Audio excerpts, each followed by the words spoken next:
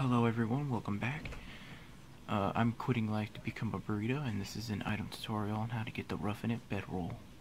It's a unique item in the DLC Lonesome Road, and what you want to do is you want to come to this location right here, Hope Valley Missile Silo Bunker, and as soon as you come out this door right here, you should look to the right, and it's right there, the Ulysses sign. And what you want to do is you want to come right here.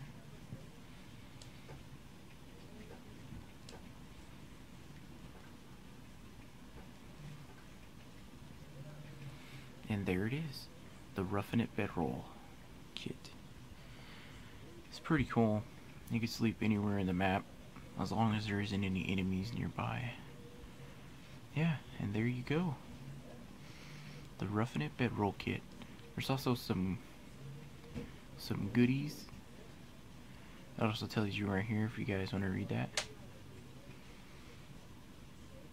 And press OK.